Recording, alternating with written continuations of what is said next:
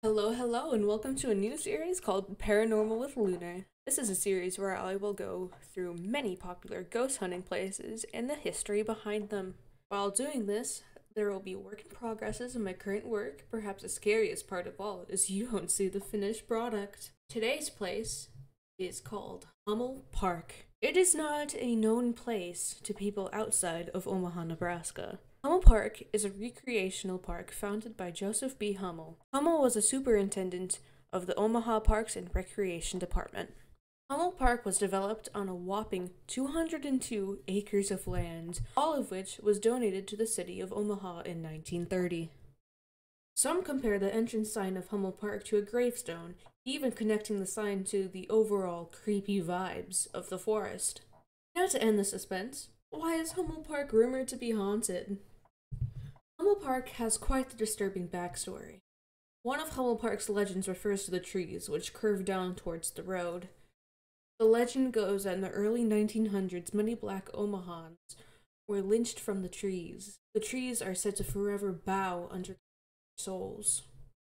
This legend has not been proven, as there is no record of such hangings. Hummel Park is separated into sections because of how big it is. A specific section, named Devil's Den, is home to a set of stairs. Supposedly, if you count the stairs going up, you will get a different number going down, but if you were unfortunate enough to get the same number both times, your death is imminent. The Devil's Den is also home to a place where there are animal sacrifices for quote-unquote satanic rituals. There is an area where there are twin altars. No one really knows what they were built for, since a fireplace wouldn't make sense in the middle of a forest, but visitors have reported hearing screams. With investigation of the area, there was no source found. The Lodge. As most modern parks have, there is a lodge for families and gatherings. This lodge in particular is home to what people may feel as a dark presence. Occasionally, orbs will appear around photos. Probably one of the most ableist legends I have heard, which isn't saying much since I don't know many legends, is the one of the albino colony that supposedly lives in these woods. The legend goes that these people hide from visitors among the trees during the day. Some even say they hide in the trees, but when they get hungry, they attack lone visitors at night.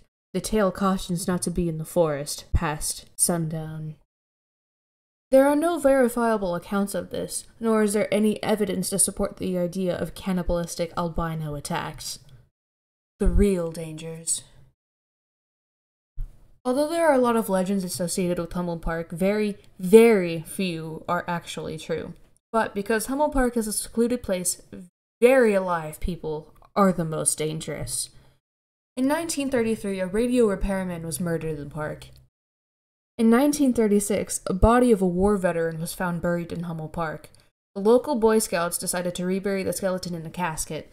There is a gravesite at the top of the cliffs overlooking the Missouri River. 1950. A drunk driver left Hummel Park and ran into a University of Omaha hayrack ride and killed one person. In 1956, an adult male was tried for raping a woman at the park. In 1983, a group of prostitutes from Omaha killed another prostitute and dumped her body outside Hummel Park. In 1988, a recently released convict was convicted of raping a woman at the park. In 1992, a high school student was kidnapped and murdered in the park. In 2006, a missing child's body was found in Hummel Park.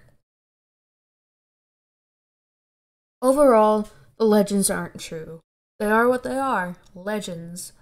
The murders, though, are very real. Please respect the dead if you choose to investigate. The links to the websites used will be in the description. Please do more research if you would like to learn more. Hit the subscribe button if you would like to join me on this journey on learning about the paranormal. Now, to end on a happier note, my commissions are open. My artistry link will be in the description below. You can follow my Instagram as well. Link will be in the description, just below the artistry link.